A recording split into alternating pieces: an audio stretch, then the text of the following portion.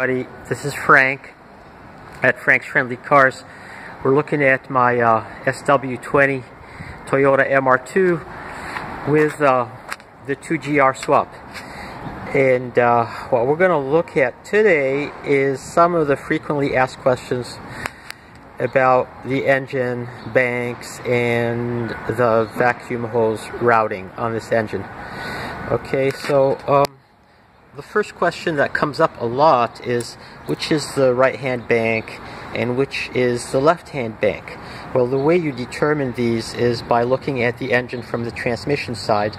This is the rear of the engine, and from this position the left-hand bank is on the left. Alright, so that determines which one is left and which one is right. That is facing from the transmission side or rear of the engine.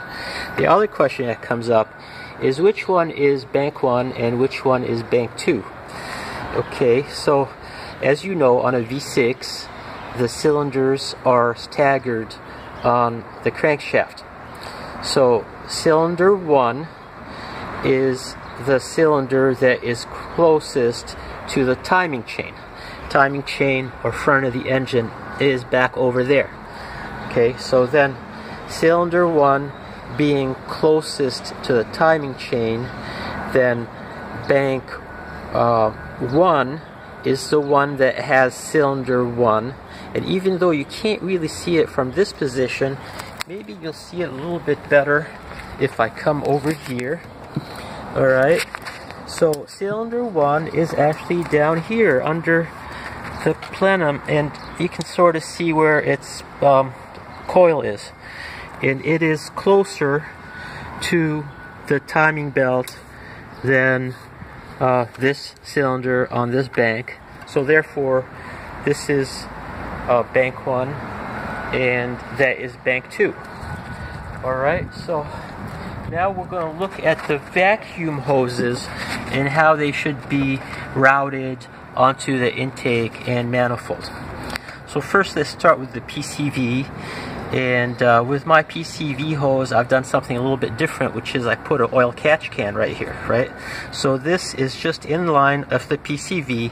The PCV line goes from the PCV hose, from the PCV valve right here, positive crankcase ventilation valve is positioned right here, and it should go straight to this nipple on the intake, and this applies vacuum to the PCV to suck out any crankcase gases. And I've put a catch can in line to capture any oil fumes or droplets that might be present in the crankcase and prevent them from going back into the intake. Alright, so that's what's going on here. The second thing to look at is the Evap Purge valve. And with the MR2, we sort of do a little adaptation of the Evap system. I have the stock Evap canister right here, okay, and it's capturing fumes from the gas tank. Now, I have this little hose that comes off the top of the Evap canister, and it goes to this Evap VSV vacuum switching valve, which is plugged into the harness, and it's controlled by the ECU. And then the hose from the valve goes to the throttle body or intake right here.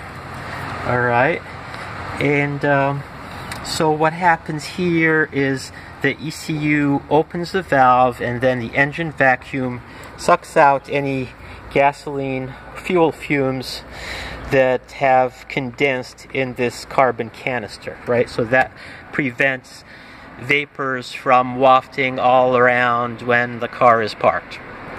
Alright, so what else have we got going on here? We also have the brake booster line. That's another important vacuum line, and it inserts on the back of the plenum. The plenums have two different designs, and there may be like some newer designs too, but there's I believe this one is the older design, and it has two nipples on the plenum, of which one of them I have capped because it's not needed. And the other one just goes all the way around and through the car all the way to the brake booster in the front, and it provides the vacuum assist for the braking. We got one more thing here, which is the breather hose. Okay, so the function of the breather hose is it comes off the right-hand bank, and it passes underneath the plenum, and it comes to the intake. So what the breather hose does is when vacuum is applied to the PCV valve, then we need to replace the air in the crankcase that is being sucked out through the PCV. So clean, fresh air is sucked out to the right-hand bank, and it fills the crankcase and circulates, and then it gets sucked back out through the PCV. And it's important to note that this is metered air. This air is metered. That means that the mass airflow sensor is positioned in front of this breather hose. And the reason for this is that the air that is sucked through here ends up eventually in the intake. Therefore, it must be accounted for fueling. Okay, there's one more nipple on the intake which is not used in this configuration of the engine. Alright, so it's capped. This nipple, I believe it goes to the secondary VSV that would be on the stock intake normally, but we do not, I mean the intake box, right? And we do not have this on this engine, in this swap. So this is capped to prevent any air from going in. So the way it's set up, it's all buttoned up.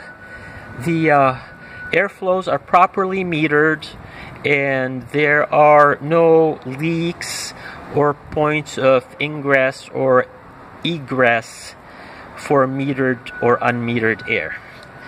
Okay, and this is just to clarify for those who may have questions about this, because this can lead to issues with the running of the engine if there are any vacuum leaks and air is not being metered properly. So thanks for watching, hope this helps, and come back and check us again soon.